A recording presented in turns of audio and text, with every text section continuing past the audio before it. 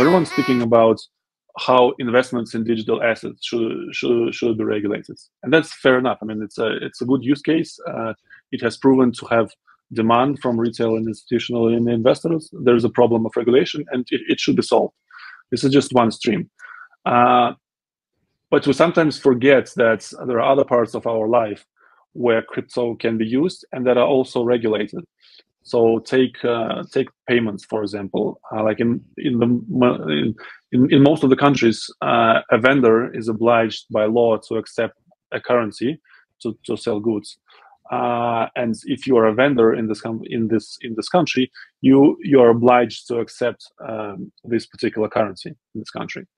And in many countries, it's not possible to accept digital assets as payment for goods. And this could be actually the driver of mass adoption, right?